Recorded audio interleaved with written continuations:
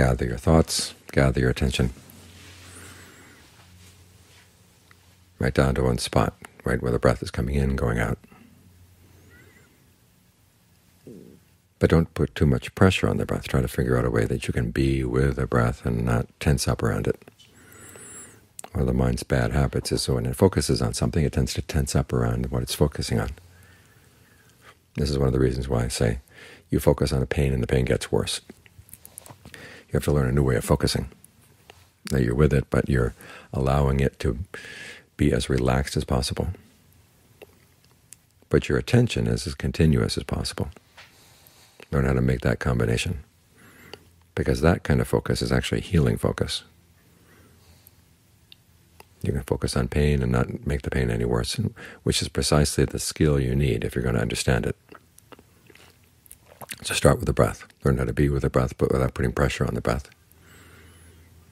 Allow it to come in, go out, and ask yourself what kind of breathing would feel good now. Sometimes the body will actually automatically respond to that question. Other times you have to nudge it a little bit. But the nudging, again, is just nudging through thought. Say, how about a little bit longer? And the body will breathe longer. See how much you can do in an indirect way this way. How much you can accomplish without putting pressure on things.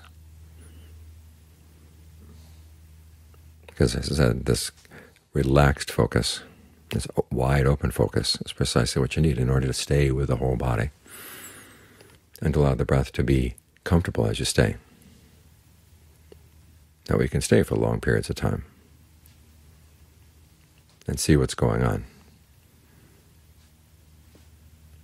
Because the principle of causality isn't that everything that happens right now is going to be affected by causes right now. Some of the causes come from the past.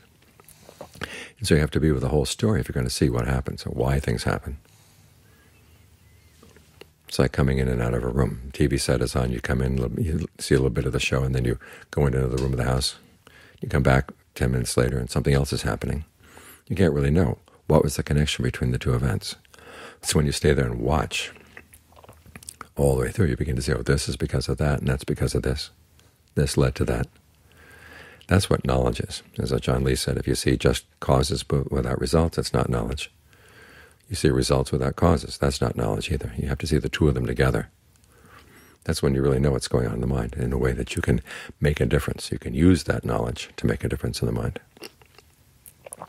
So learn how to focus on things in a way that you can maintain that long, continuous focus and yet not put any undue pressure on. It's this way that we learn.